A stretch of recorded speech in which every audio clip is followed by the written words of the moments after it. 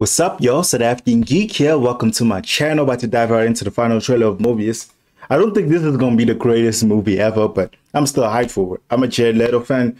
I'm actually a fan of the Sony Spider-Man verse because they fun movies. They're not something that's revolutionary. Like, I wouldn't put it in par with, how can I put this? What's the most dope-ass unexpected movie in recent times?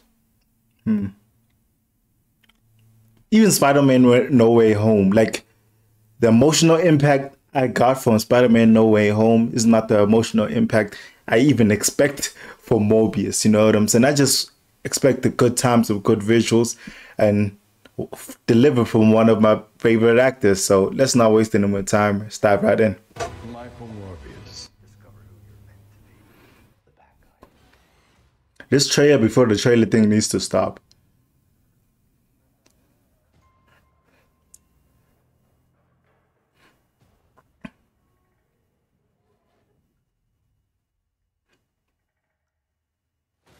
This scene has been played so many times in the trailer. Goddamn.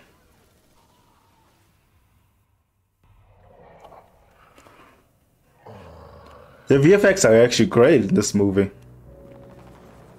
It probably didn't have the hugest budget on top of that. I was trying to help people.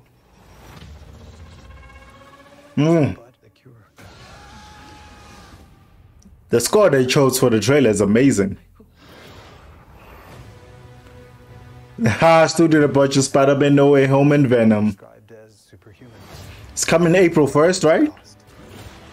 Now, I face a choice. Ooh. And consume blood. Or die. They keep showing the same scenes, just longer seconds to it. So they're hiding something. Plot-wise. What if I can't? It is April 1st. Michael Morbius. You've been given a gift. Not exactly. Time to let go of what you used to be. Discover who you're meant to God damn.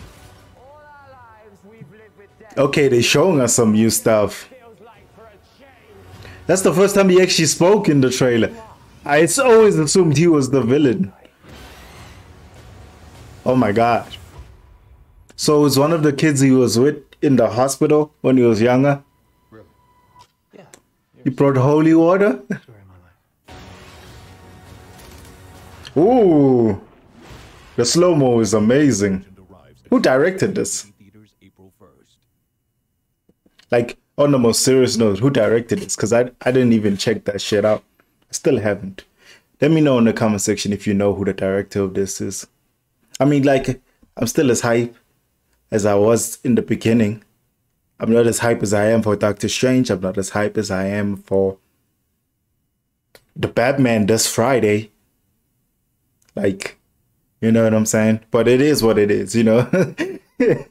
Like, I'm trying to put a scale on it. Like, I'm excited to watch this movie, but I'm not excited as I'm excited to watch other movies. It's probably not even my top 10 anticipated movies of 2022, but it's one of the movies I want to watch. That's the best way to articulate what I've been saying. Anyway, deuces.